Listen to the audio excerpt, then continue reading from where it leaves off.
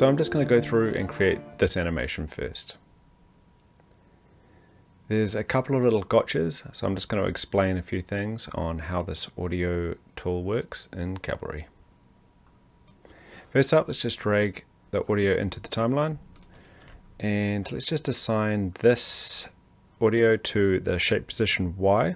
I've also got a basic line here, so I'm just going to drag that into here, and you can see it's kind of flipped. So I'm just going to go scale Y -1, and it kind of lines up a little bit better.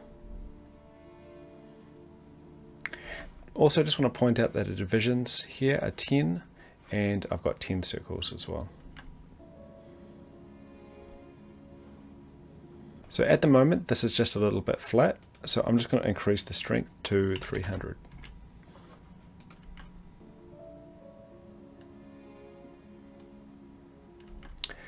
So if I create a fall off now, I'm just going to come and jump in here. So the fall off only really works for these circles that I've got in my duplicator. The line doesn't work on a point basis, if that makes sense. So if we wanted to make, I really wanted to use a fall off for creating this effect. So I can't use the line, so I'm using a duplicator. And I'm just going to use a point to path. And I'm going to change this point source to submesh. And then I'll put my duplicator in there. And I'll turn off the original basic line. So now we have a bit more control of how this works. I'm just going to come in here and I'm just going to remove that quickly.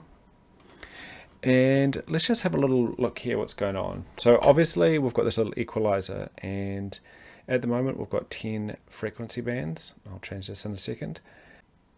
We can actually turn these on and off as well. That's just like a little handy thing. You can play with that later on. So you can see here that our equalizer with these 10 frequency bands pretty much mirrors what's going on over here. If we wanted to remap that, we can use the band weighting graph. So basically it's just remapping this equalizer so that the audio is more has more influence in the middle. So let's just put that fall off back on.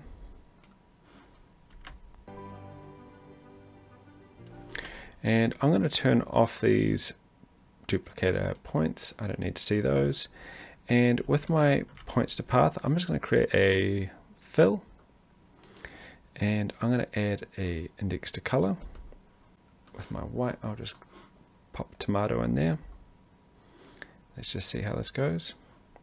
So now I'm also going to delete that. So now here's our little animation.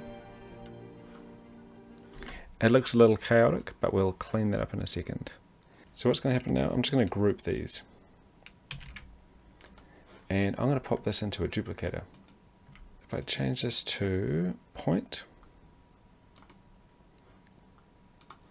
and actually I'll just change this to just something else so we can visually see what's going on. And I'll change this to 5. So if I hit play now,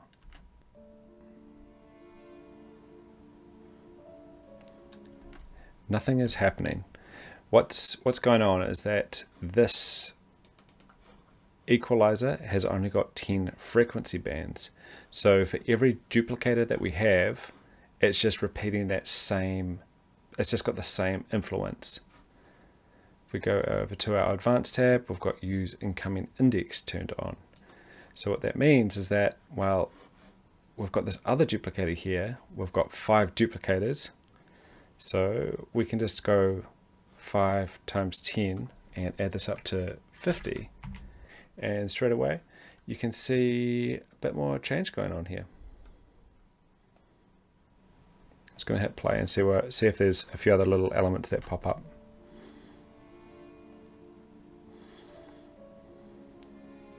Okay, so I might just change this a bit more. I'm going to go count 10, and then 10 times 10 is 100. And I'm also going to put a stagger on here. And my stagger is going to go from 100 to maybe 1000.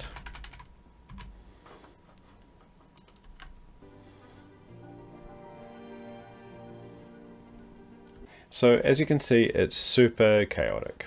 If we come into here, we've got this option called smooth frames.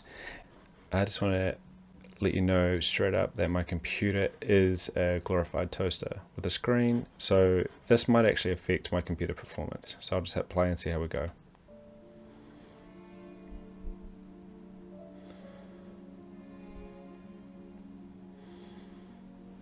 So that actually kind of worked. I was going to change this down a little bit, and one other way of smoothing this, if you don't want to do that, is if you've got a pro version, you can just come into your ellipse shape, go to formers, and then click on spring.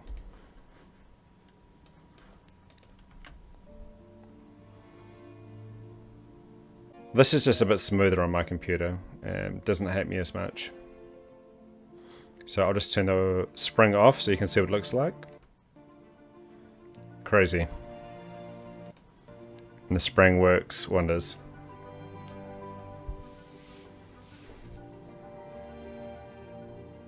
And that's pretty much that setup. The trick there is to use a duplicator and use a points to path set to submesh. So that way you can use a fall off to control it, and you can also use a spring deformer on those duplicates just to smooth down that motion, which is pretty cool.